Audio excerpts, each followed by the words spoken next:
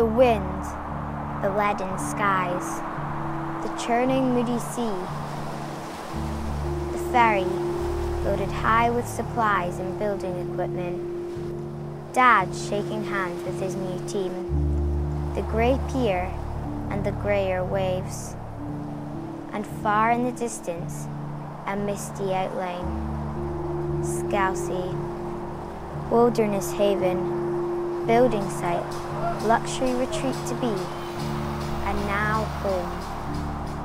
It's only for a year, maybe 2 at most if there are problems with the construction. And it is cool living on an uninhabited island for a bit, right?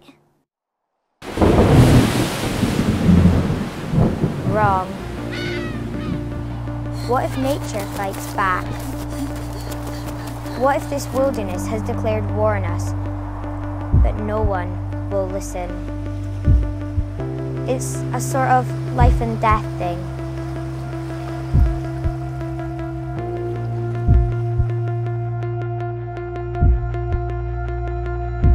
Wilderness wars. What if nature fights back?